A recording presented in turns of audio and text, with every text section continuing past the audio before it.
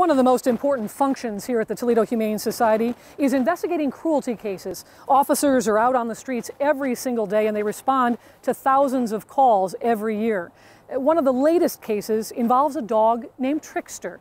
I'm joined now by Morgan Korecki from the Toledo Humane Society, and tell me her story. So Trickster was actually found tied to a dumpster here in Toledo, Ohio. She actually had her collar embedded into her neck and needed it removed immediately. And stories like Trickster's are possible because of donors and the medical staff here at the Humane Society. Exactly. We have an amazing medical staff and vet team here that were able to treat Trickster's neck. You can see it's healing amazing and she is feeling so much better. So it's great to see her healing because of staff and the supporters of our community as well. Thank you, Morgan.